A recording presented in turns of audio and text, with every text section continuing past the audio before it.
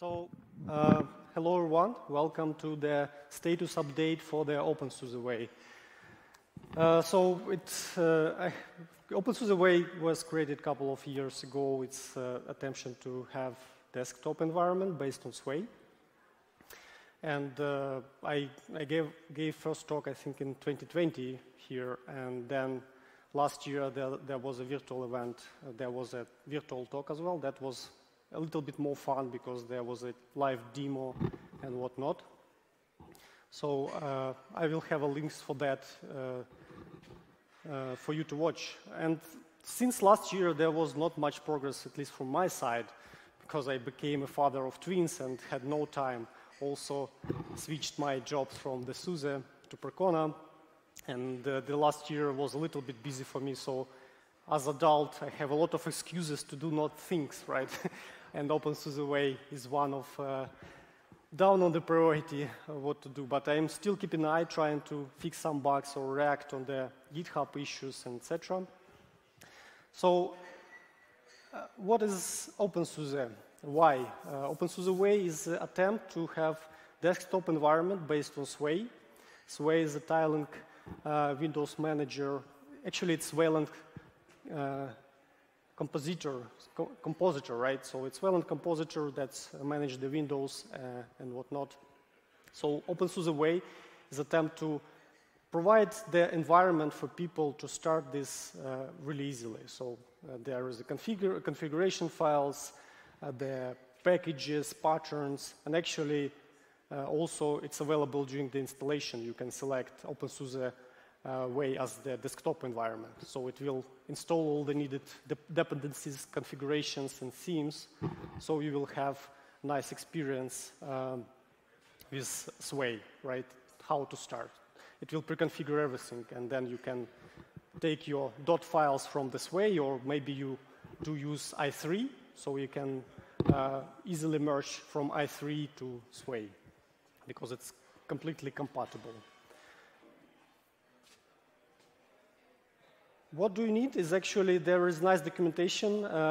Myself and other people prepared. There is the portal where you can go and figure out how to install it. So I think there is no connection. No, there is connection. So there is the portal where you can find out all the details, what is inside of the openSUSEway, and how to install it. It's actually also available on the installer as an installation. So you can, when you go through the installation process and go till the end, where in the beginning you choose the generic desktop, and when you go to till the end, you can select different software, additional one, and you can go ahead and deselect X and select the openSUSEway. It's almost automated, so it will install the packages for you, but unfortunately, it will not do everything. You still need some manual steps, and I will explain later why. So this is a good start for openSUSEway if you would like to try it, or if you like Sway plain, there is also a wiki page about how you can do the plain Sway installation. The project itself, it lives under the GitHub openSUSE account, openSUSE repo, so we are welcome you to submit PRs, issues, and also there was a suggestion to open the discussions. I will do that after the talk, so this was a really nice suggestion to open the discussion. So this is what you essentially need to start with openSUSEway. There are some issues with it, right? And imperfections, or honestly, those issues we have there.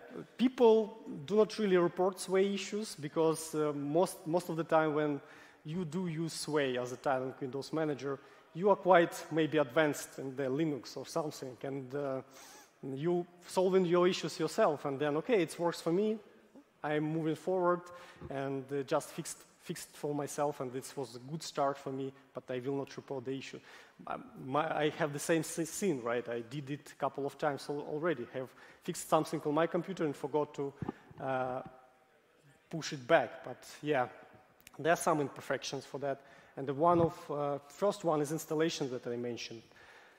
The installation problem is that in openSUSEway, we use grid D as the login manager. It's like quite lightweight login manager.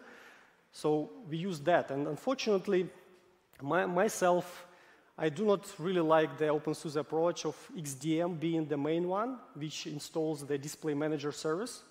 And that service then used as the wrapper around the different login manager, the desktop managers, display managers, or like GDM, etc. When you install GDM, it's actually use update alternatives to set up itself for display service.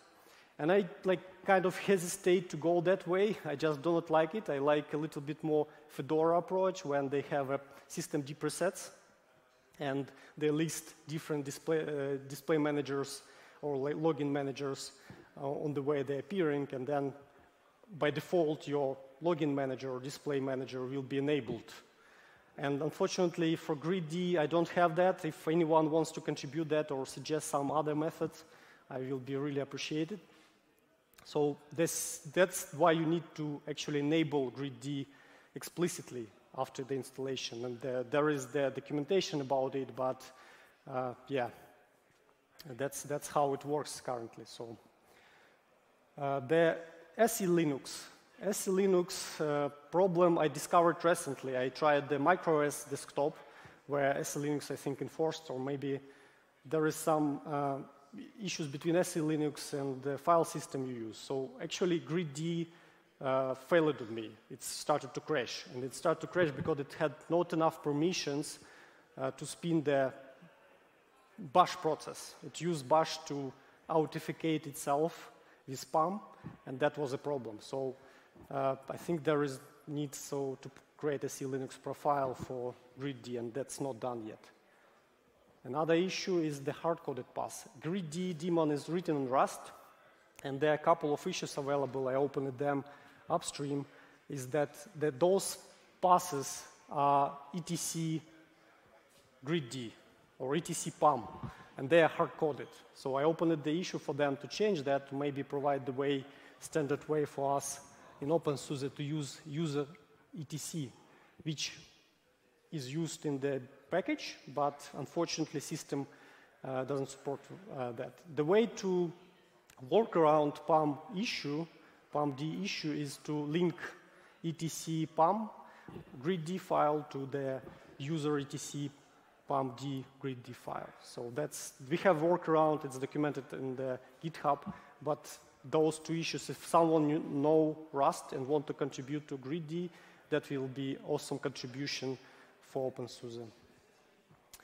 Another issue is the config files. The config files usually are quite hard to manage because we have the system config files which are located in user etc or etc, but the ones that actually people care, they located in your home catalog, in your home directory under the .config directory. And how to manage this? If there is any user service that could be used, will be cool. For example, for people to automatically get it from GitHub, or maybe some kind of configuration management for Sway. This is a problem. There is a couple of suggestions on GitHub, but they need some care and love. Someone needs to go and implement them. And what is the next step for openSUSEway? So remove those imperfections. There are known issues. We need to remove them, especially starting GridD as the daemon will be cool. And automatically, so that will be a full-blown desktop environment that's available during installation, and it will work. And I tried MicroOS.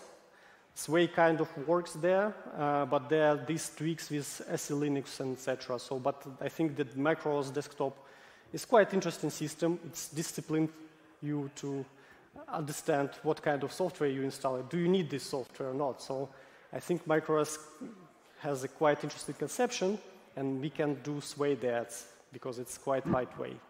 And Fedora, Neil asked me in the last conference, like, can we do that for Fedora as well, Sway? And I said, yes, we can. And actually, I installed the same thing on the Fedora, and it works. So it could be pretty much universal between the distributions. And I'm running out of time. If you have any questions, unfortunately, those links are out, but you can find this presentation on my talk. There is a link on my event description. And we have GitHub for sure, and we also have right now Telegram chat. I shared the group in the main openSUSE Telegram. So please contribute, ask your questions. If you're interested to improve this desktop environment, issues, questions, that's what I'm looking forward, and other community members as well. That was status update. If you have any questions, I am around. Unfortunately, this is quite a short talk, but please approach me, and I will try to answer them. Thank you.